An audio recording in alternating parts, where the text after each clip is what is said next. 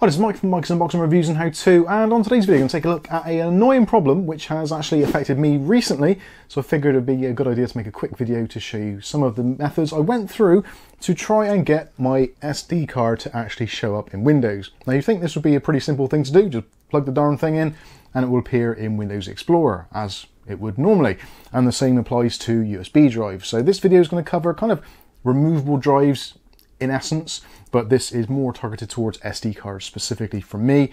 But yeah, hopefully it should help you to fix your problems. So the problem is you put your drives in and it basically doesn't show up. You go into disk management and it will show the drive being as read only, which is kind of weird, but certainly it isn't that unusual. Sometimes disks under Windows will just show up as read only for some bizarre reason. It's a bit of a Windows bug, but certainly if you're having problems with your card reader, which I certainly seem to be, then yeah, there's some pretty simple ways to fix it, and there's also some sort of more convoluted ones. Anyway, the easiest one of all, for me personally, with the card reader, was to literally plug in the device into the computer and go into Device Manager, find the actual device, the SD card reader, go into the driver and remove it entirely. I'll show you how to do this shortly as a kind of walkthrough anyway, so you can see how it's done. But that was the one that fixed it for me, so I removed it from the system, rebooted the computer, it reloaded the driver, and the disk started working. Now this was one of the last things I tried, and I would suggest it be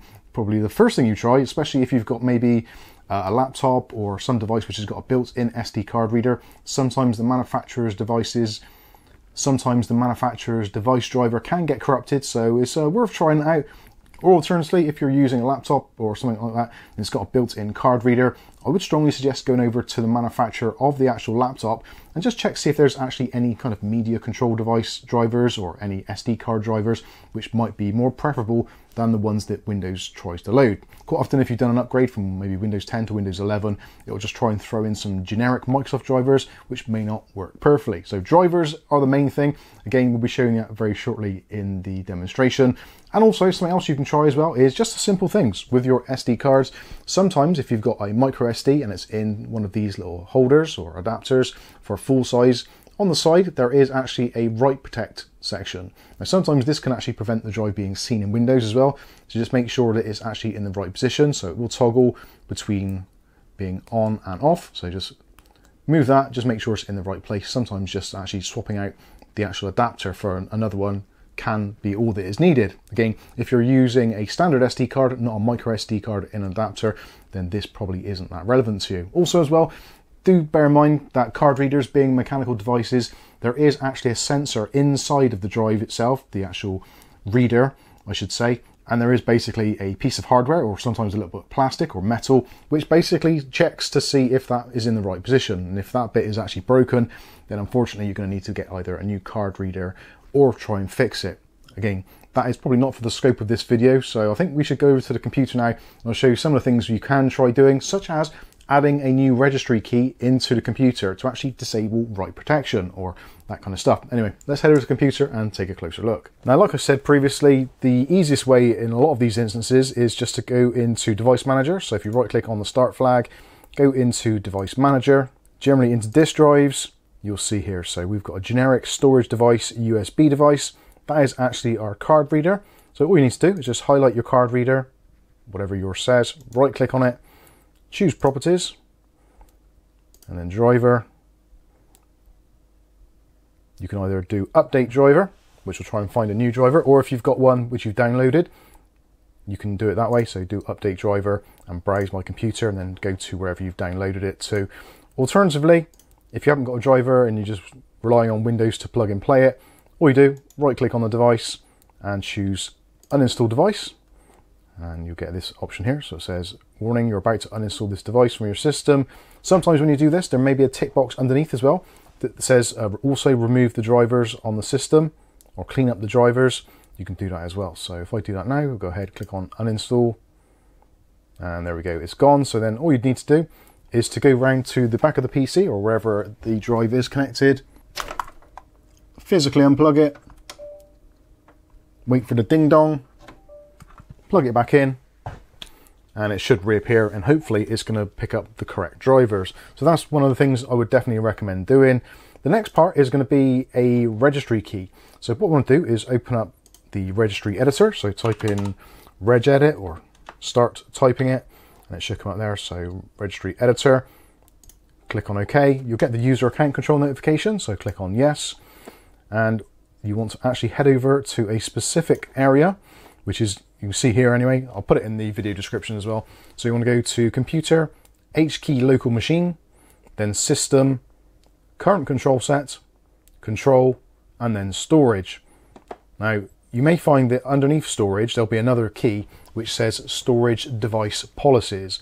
Now, if you've got StorageDevicePolicies, part of this you don't need to do because the key is already created. But we don't actually have that one here.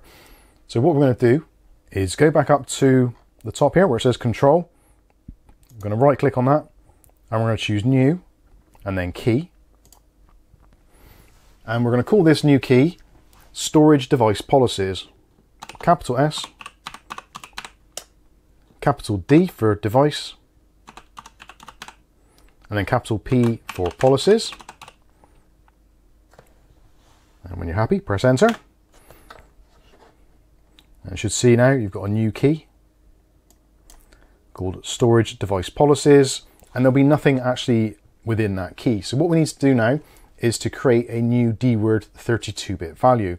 So we're going to right click, choose new, and then DWORD 32-bit value. And what we want to do is we want to call this value WriteProtect. So capital W for write, and then capital P for protect. And then when you're happy, press enter. And it should automatically set up a value of 0. So if WriteProtect is set to 0, that means WriteProtect is disabled. If you do want to WriteProtect, you can go into the key and just change it to 1 as a decimal, click OK, and there we go. So that is WriteProtect is now toggled on, but we don't want to do that. So let's go back to where we were. So if yours already says 1 for some reason, because it's confused or corrupted, just change the value data to 0, click on OK, and now we've got our WriteProtect value of 0. Once you've done that, you can close down REGEDIT and reboot your PC, and hopefully your SD card or storage devices should now start working properly.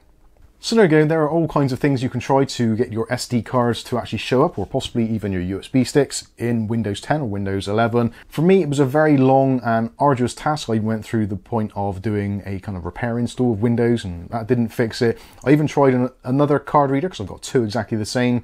And what really broke it down for me is the fact that if I put my SD card into the card reader, plugged it into another computer, it worked absolutely fine. Popped up, no problems at all straight away, and everything was all good. Now actually, also I should say as well, if you're having problems with the auto pop-up, so you put your card in and then you have to physically go into My Computer to actually see the device, it could be because Windows autoplay has been disabled or misconfigured.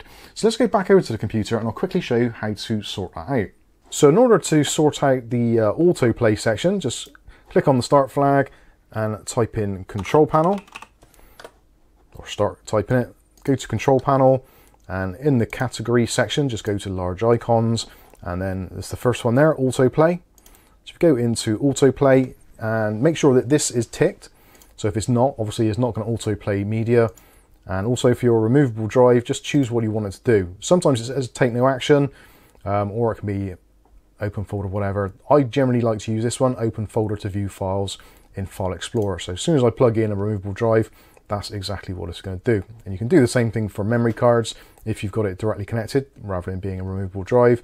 So yeah, just make sure it's set to open folder to view files in File Explorer. Just make sure that this tick is here. Click on save at the bottom, and that is it. You're pretty much done. So there you go, hopefully some good tips there to try and get your removable devices working again on your Windows computer. Let me know in the comment section if it's helped you, or alternatively, if you have any other solutions or ideas which have helped you out in the past. I'll be very interested to hear them, and you never know, they may actually appear in a future video. I think that's going to wrap this one up. Hopefully you've enjoyed it. If you have, smash the like button. If you want to see more content like this on a daily basis, maybe consider hitting subscribe and the chime notification. That way you'll be notified of future video releases. But for now, I've been Mike. This is Mike's Unboxing Reviews and How To, and hopefully we'll catch you in the very next video. Thanks for watching.